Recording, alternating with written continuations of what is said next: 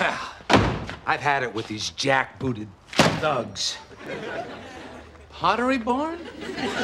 I got 3 Pottery Barn catalogs in one day. That makes 8 this month.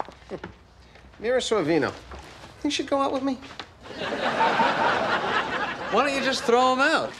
Oh, no. I've been saving them up here in your apartment. And now, it's payback time. Pottery Barn is in for a world of hurt.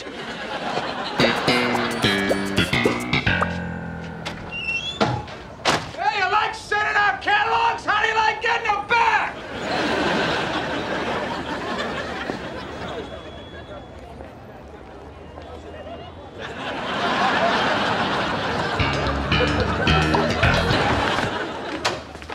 You look at this. More catalogs. Omaha Steaks, Mac Warehouse, Newsweek. I can't stop all these companies, so I'm going to attack this problem at the choke point. Stop the mail? That's even better. Check it out. Rain and sleet may not stop them, but let's see them get by these bricks. Where'd you get the bricks? Jerry, the whole building is brick. May I help you? Yeah, I'd like to cancel my mail. Certainly. How long would you like us to hold it? Oh, no. I don't think you get me. I want out permanently. I'll handle this, Violet. Why don't you take your 3-hour break? All right, calm down, everyone. No one's canceling any mail. Oh, yes, I am. Well, what about your bills? The bank can pay them. The bank. And well, what about your cards and letters? Email, telephones, fax machines, FedEx, telex, telegrams, holograms. All right, it's true. Of course nobody needs mail. What do you think you're so clever figuring that one out? But you don't know the half of what goes on here. So just walk away, Kramer. I beg of you. Is everything all right here, postal employee Newman? Yes, sir. I believe everything is all squared away.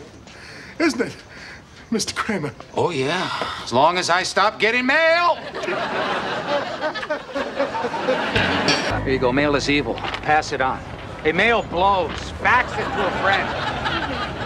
Why does this dummy have a bucket on his head? Because we're blind to their tyranny. Then shouldn't you be wearing the bucket? Yeah, move along, Betty. Hey. Kramer, what the hell are you doing? I know. I'm gonna switch the bucket to something else. Not that! What? You're in trouble, Kramer. I shouldn't even be talking to you, but I'm telling you as a friend. Here's how it's going to happen. Maybe walking.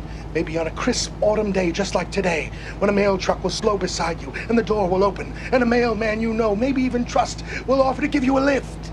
Are you through? No! And no one will ever see you again! Are you through? Yes. No, wait. Okay, yes.